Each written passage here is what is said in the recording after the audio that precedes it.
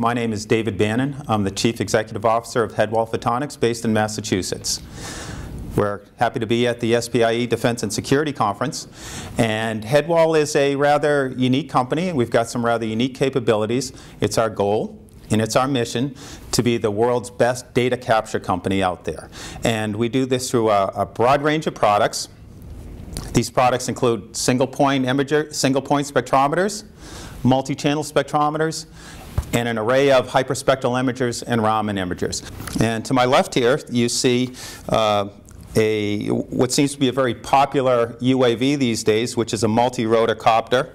And if you notice on the bottom, at the gimbal, one of Headwall's flagship products is the Nano Hyperspec sensor. And this is truly a very innovative product in that, as you can see within the gimbal, the Nano Hyperspec is mounted there. This is a sensor, a true high-performance hyperspectral sensor that has been integrated with a data processing engine as well as a storage assembly.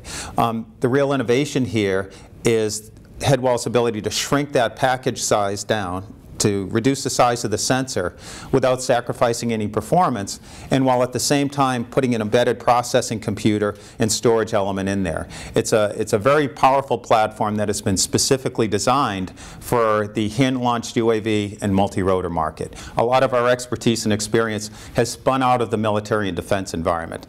And we've always believed it takes 10 or 15 years for military technologies to roll into the commercial world, and we're right at that point now. It was approximately 12 years ago when Headwall sensors were first placed on Predator UAV for real-time target detection, and over that time Headwall has built a very significant business in the remote sensing industry as well. We recently announced a press release with a large Massachusetts company by the name of Ocean Spray, and if you sit down at Thanksgiving dinner or if you throw a bag of craisins in your lunch, you're familiar with the Ocean Spray logo and company. Ocean Spray is just an inherent part of Massachusetts, of what we do from a specialty crop perspective. I think it might even be the state fruit of Massachusetts. Ocean Spray had a rather interesting problem in that for a period of time in October, 6 to 8 weeks, beginning of November, what Ocean Spray does is they take these trucks full of 40,000 pounds of raw cranberries and they bring them into their receiving stations. And what they need to do from a process perspective there is decide, based on the quality of the berry, how they're going to direct these products to their respective product lines for processing. And the Headwall sensors are utilized to measure varying characteristics of that incoming load so that Ocean Spray can make a better decision as to does this load go to a juice line, does it go to a cranberry sauce line, does it go to a craisin line. So it has very tangible benefit to how they process their fruit throughout the whole year. And it's been a very successful project with them.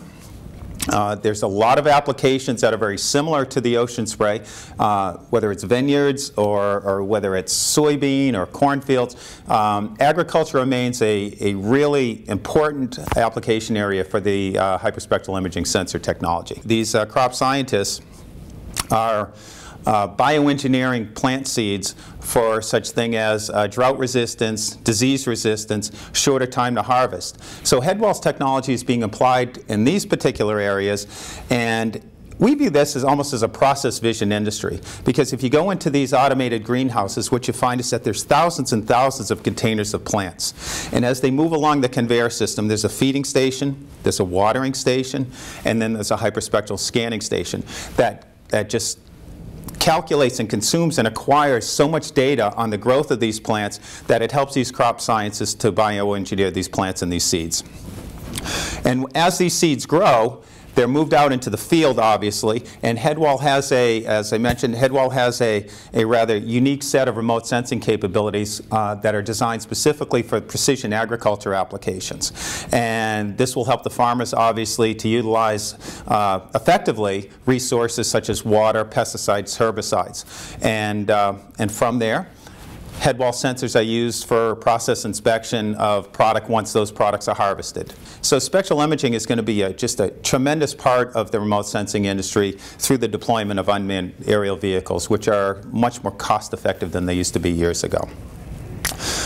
In terms of process vision industries, I think the process vision industry is $6.4 billion, and more than a quarter of that is on what they call smart cameras. And our hyperspectral imagers definitely are considered an improvement over these traditional machine vision cameras. So we view that market as billions of dollars potential for us, and that's where we're focusing a lot of our application and algorithm development to help food processors in that regard. And then the third area of focus for Headwall is in the health and biotech area, and again, that's another multi-billion-dollar addressable market. And spectral imaging is a relatively new technology. It's being deployed in these new application areas, so the potential is just enormous as researchers and end users find new ways to deploy hyperspectral imagers and Raman imagers in these new environments. There's a requirement on the processing side to just be able to discern the information that you care about. And that's a tricky proposition. And a lot of Headwall's area investment is in the area of software engineering and data processing flows. And that's the key aspect of how we commercialize our technology. We focus so much of our time on the application development and the data processing side of things, because out of this vast array of information that we generate with this hyperspectral data cube, customers are only interested in particular aspects of it. Is the disease present or is the disease not present? Is the food healthy or is it not healthy?